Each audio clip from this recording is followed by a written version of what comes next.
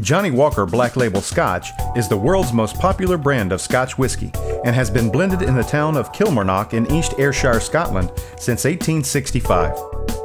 The distinctive square bottle and walking man logo are instantly recognizable, especially to sports fans, to which the brand has been concentrating much of its marketing efforts over the past several years.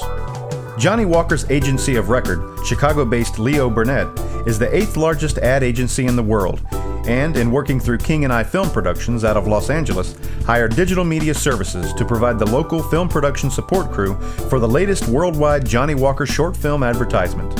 The ad is based on the true-to-life events of Chien Ming Wang, the New York Yankees Taiwanese starting pitcher, and his path to becoming a professional baseball player in the United States.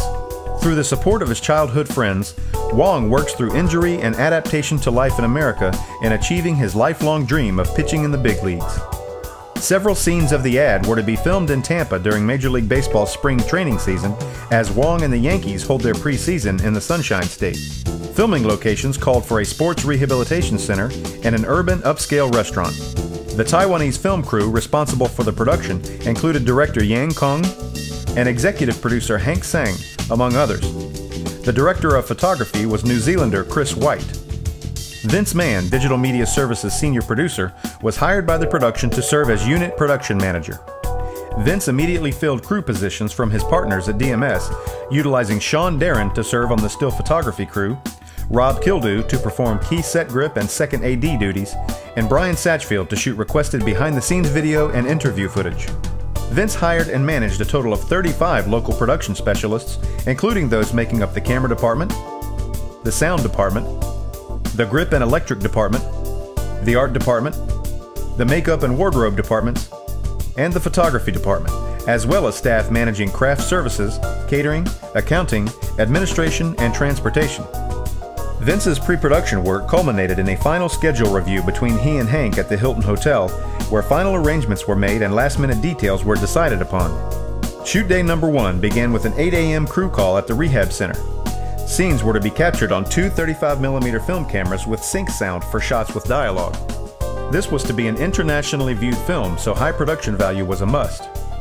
All personnel worked tirelessly in attending to their particular areas of responsibility.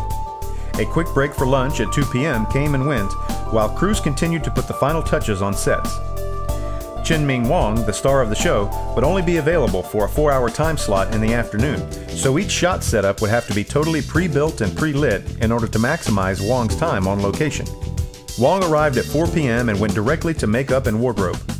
The crew filmed shots of Wang performing rehab exercises, speaking with the doctors, conditioning, working in his home office, and reading letters from his friends back home. All the pre-planning paid off as the first day's shoot wrapped with few complications and several reels of quality takes. A recently vacated upscale restaurant building in the Ybor City section of town served as the second day's location, and the images captured here would feature the client's signature product, a 1-liter bottle of Johnnie Walker Black Label Scotch. Again, each shot was pre-built and pre-lit in order to maximize the time with Wang, but this time the shots were more complicated. A rain machine, custom built by Vince, was featured in a shot of Wang contemplating his future while sipping on a glass of Johnnie Walker. A condor crane for supporting second-story lighting, and a multitude of art design and set rigging would be required to capture other images depicted in the storyboards. Actors playing the role of Wang's longtime friends would be featured in several shots. To keep anyone from getting too relaxed between setups, still photography crews borrowed Wang for various publicity shots, and representatives from the agency interviewed Wang on camera for other promotional uses. The long shooting day finally wrapped around 2 a.m., and the exhausted but relentless crew began to strike the sets and pack up the gear. Wang signed some autographs and took some photos, while department heads thanked each other for their professionalism and hard work.